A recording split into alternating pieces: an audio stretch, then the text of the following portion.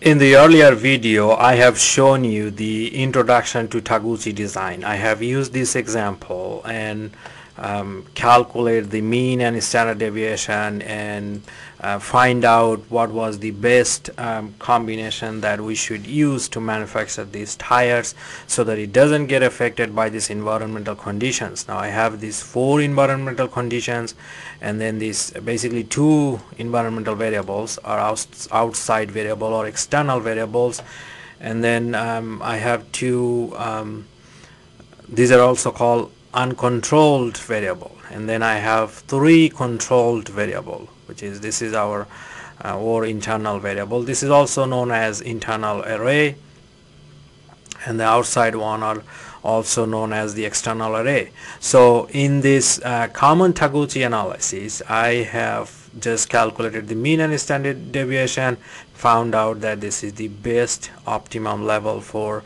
the tire manufacturing process. In this video, I'm going to show you how original Taguchi analysis was done. It still is done today.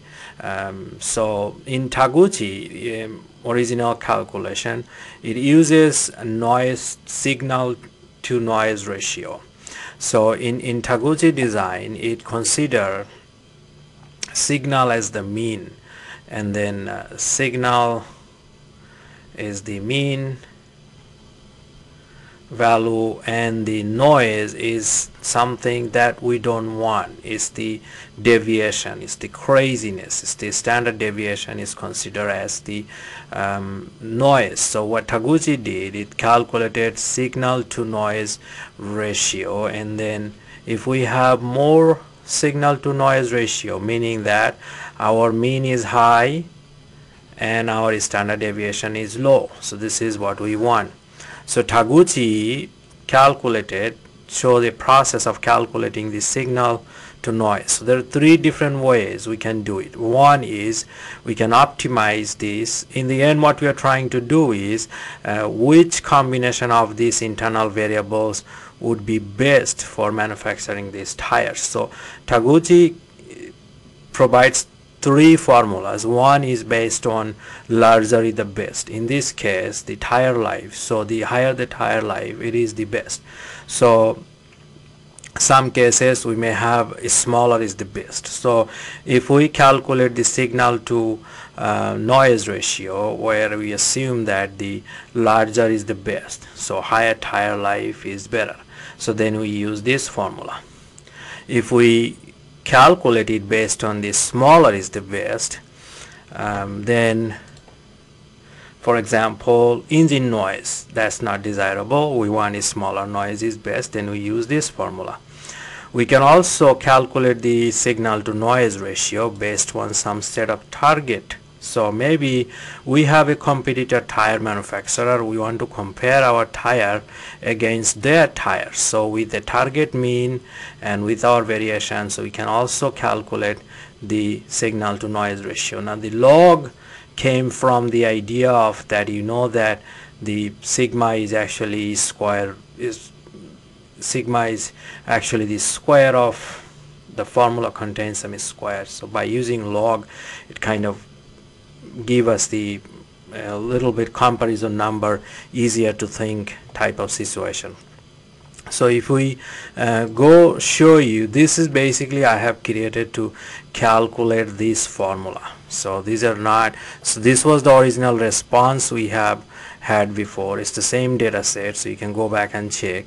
So I have to do 1 divided by y square. So in this cell I just did y square, and then here I did 1 divided by, and here I have wrote this formula minus 10 log blah blah blah, and then got all of these. Now if you look at this, the signal to noise ratio, look at this row,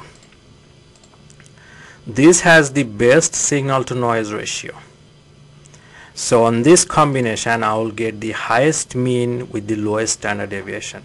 Look at this using this formula where I said smaller is better. Now in this case the opposite, because lowest tire life is not desirable. That's why you see all this negative number. Now here look at this. If you ignore the negative, this is again the best by this analysis.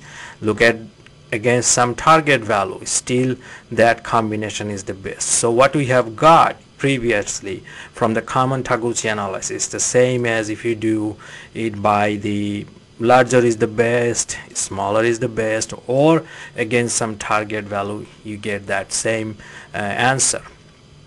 Now let me go back to the original Taguchi idea, which was optimize the parameter, find the robust parameter. So what is the robust? So what Taguchi does, it compares each factor separately.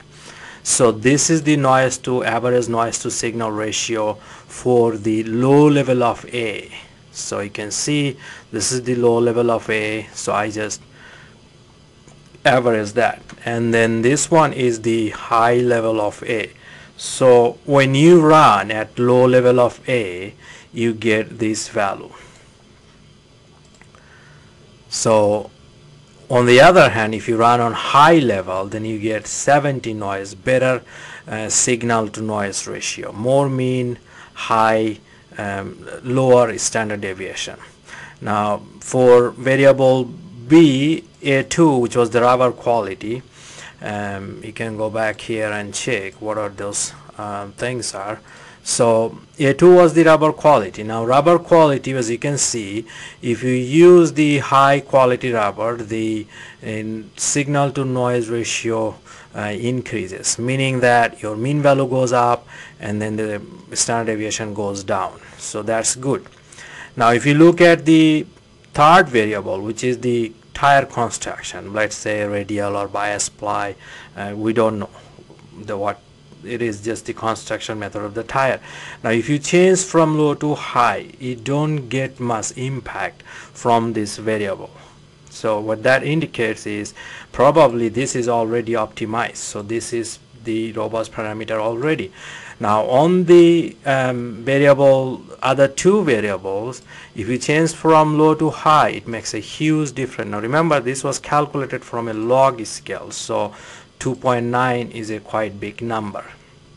So when you change the rubber quality from the low level of rubber quality to high level of rubber quality, you get very significant amount of better conditions. So and this decision does not change based on what kind of method you use. So you can say on this one larger is the better, on this one was optimized based this smaller is the better. Now you see this negative value because of, in this case, more tire life is better, so that's why these are negative. But if you ignore that, the difference is still the variable B is running the least optimized, you can say. So the high level of rubber quality will provide significantly better tire life or noise to better signal to noise ratio. If you look at this analysis, target value, you get the same response. So once again, the third variable is already optimized. The first two variables, well, in this case kind of changes, so this one is not that optimized. However, you see in B, it's still, if you run from low to high, you get a huge impact of that variable. So signal to noise ratio significantly increases, meaning that the mean value goes high and then the variation goes down. So this is how you calculate. These are basically formulas, so you can go, I can click on this and show you the formula. I basically multiply, so to calculate y square, I did basically y times y, and here I just wrote this formula, so you can see this to calculate this, and this is the average of the 4 low levels, this is the average of the 4 high level, same for V, average for the low level, and then this is the average for the high level, this is again average for all low of C, this is low of C, low of C, low of C, things like that. Same way we have calculated this one. This with the target is very easy. In this case we don't know any set of targets, so what I did, instead of a target, we have used our own mean as a target. That's why the results kind of a little bit looking crazy. However, so this is the formula. You can see once again, this is the average of the first 4 low level of A, this is the average of high level of A, like that.